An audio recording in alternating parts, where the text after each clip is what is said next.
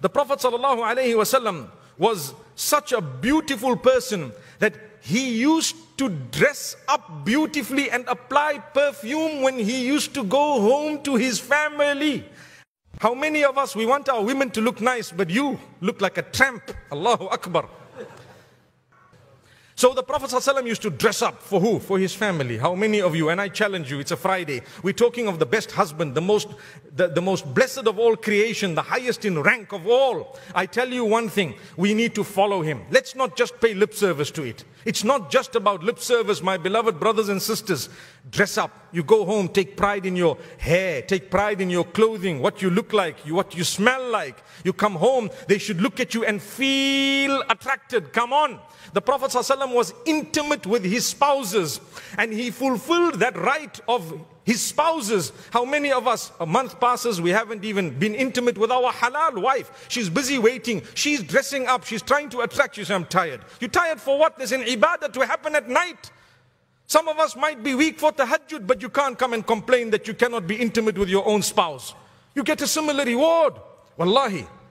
And I'm not ashamed to speak about it. I've spoken about it several times, because men are guilty of thinking that women don't have sexual needs. This was the Prophet ﷺ. He tells the companions, "Fi budu'i ahadikum sadaqa." Remember, when you're intimate with your wife and you fulfill her needs and you satisfy her, it is an act of charity. So when you get home and you are intimate with your spouse, remember, even during the menstrual cycle, the Prophet ﷺ used to do everything besides intercourse with his own spouse. Subhanallah. And we cannot get into further details, but the Prophet ﷺ has explained this to a certain extent. We stop at that extent. He says everything besides the act itself, because you and I know that is prohibited during the menstrual cycle, but you can still do a lot. Subhanallah. You can still do a lot. Many people, oh, so you're on your cycle, all right, see you after a week. What's going on? I'm being honest. That's a woman, it's not her fault. It's from Allah subhanahu wa ta'ala. Treat them with respect. That is a husband. That is what the Prophet ﷺ told us. He instructed us. He said it with his own mouth, his blessed lips. The Prophet ﷺ, he was very, very kind. Let's go to a point of romance. The Prophet ﷺ used to kiss his wives, subhanallah. He used to kiss them, and the kisses are described. I don't have the time for, because it's Jumu'ah. But if I could describe that kiss, I don't want to know what might happen to our Jumu'ah. May Allah subhanahu wa ta'ala grant us ease. And the Prophet ﷺ used to eat and drink, or drink from the same spot that his wife drank from. Subhanallah. This is mentioned by his own wives to say he was so romantic. He used to make us blush. Have you made your wife blush? You say, yeah, she gets red very often. She gets red with anger, not blushing. May Allah forgive us. It's a reality. So this was the Prophet ﷺ. You know, he used to lean on his spouse. Leaning. Sometimes he would lean, he would put his leg on her thigh, etc. And you know what? It's described in the hadith. Did you know that? Did you know that? So we will do it, a'udhu billah, with someone haram. But halal, no ways. That's my wife. She should know I love her. He would declare his love for his spouse. He said, Allah has blessed me with the love of Khadija. That's what he says. I love her. How many of you tell your wives, I love you? Say it in the presence of your children, no problem. They will learn how to treat their wives and their spouses when they grow older. We've hidden the good things sometimes, so the children don't know how to be with their spouses. The Prophet ﷺ took the time to play games with his spouses. Games. He would literally race with some of his spouses. Come, let's race. I run from here to there and let's see who wins. Subhanallah. It may not be racing in our case, but it could be. It's still a sunnah, but it could be any other game. I'm sure I'll take you out. Subhanallah. Let's play this game. Would you? We don't have the time. Why? We're too busy with all other things. Your spouse comes first. Family first. Remember that. It's an Islamic idea. Wallahi. Family first is an Islamic idea. Obviously, this is after Allah and Rasulullah sallallahu alaihi wasallam. That is worship. Now we're talking of worshipping Allah, following the sunnah of the Prophet sallallahu alaihi wasallam. But when it comes to relationships, your family is definitely first. If your family comes after your friends, you have lost. You are far from being a true Muslim. Far. Your family first and then your friends. Now what happens is at night, the Prophet ﷺ taught us that if you don't have anything constructive to do after Salat al-Isha, go to bed. Why? Your wife is waiting for you. The problem with us, we'll go to bed but still be on WhatsApp until 2 in the morning. Right? Subhanallah. The wife tosses and turns this way and that way. I hope it's not the other way around, mashallah. But tossing, turning, and you're not getting the message. Subhanallah. She's trying to touch you and you say, hey, wait. But where is the Islam in you? Your Islam should make you think, why am I taught to come to bed here? For what? I'm supposed to go to bed because I have a spouse. Why did you get married if you don't want to spend the nights with your wife?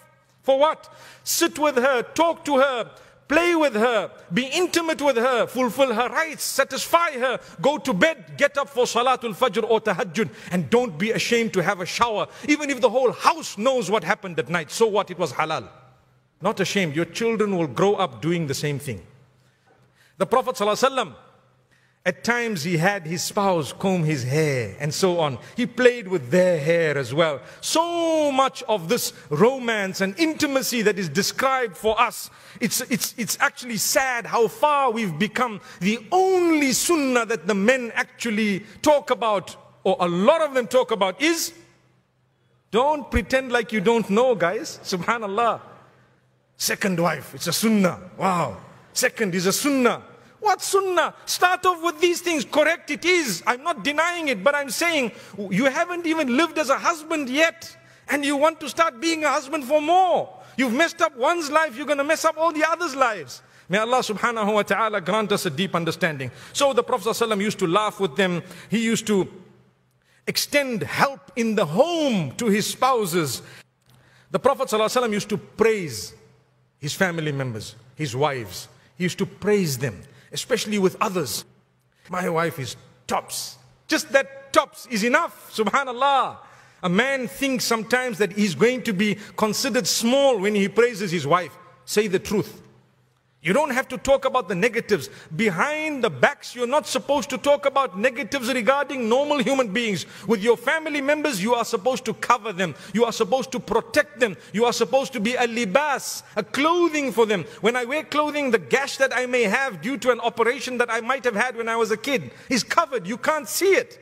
The same applies when you are a clothing to your spouse. You don't have to go and tell them all the bad. You say the good things. Subhanallah, that's my wife. What are you talking about? She's a lovely lady, mashallah. I really respect her. I really acknowledge she sacrifices so much for me, for the children. But you know, we are weak. Sometimes we don't know how to reciprocate it. May Allah make it easy for us.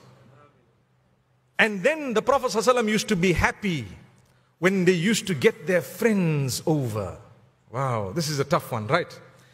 Wife, her friends come over, and what happens? The Prophet ﷺ used to actually make way for them. They used to be shy. With us, your friends are coming. What's happening? How can your friends be here? Am I not here? So once in a while, you need to have the friends over. Yes, I do agree. If they're there every day, all day, subhanallah, it will create a bit of a disaster. But we're talking of once in a while. The Prophet ﷺ used to be happy. Allow her to mix with her friends as well. For as long as they are reasonable company, sometimes good company, but if it's bad company, evil, then perhaps you want to address the matter with respect. Don't yell, don't scream. The Prophet ﷺ, when he used to look at his wives, the eyes that he used to look with used to make them blush. Subhanallah. The way he used to look at them, I can just imagine. I can only imagine, because obviously he was a far higher example. Imagine a woman like Aisha radiallahu anha blushing, and the Prophet ﷺ just looking at her. I wonder what look that was. Please go home and try it. Please go home and try it. And some of us, we've never done it. So when you look, the first time she might say, stop looking at me like a devil. May Allah subhanahu wa ta'ala grant us forgiveness. He used to feed his wife with his own hand at times. Pick up the morsel and said, I'm feeding you. Then whenever they wanted something, he used to get it for them. He used to get it for them. And obviously they were not extravagant where they wouldn't have asked, right? You heard, I need the Mercedes, I need this, I need a new kitchen, I need a new bathroom and toilet, I need everything new. You heard what the Prophet ﷺ used to do when his wives used to say, he used to get it for them. That's not it.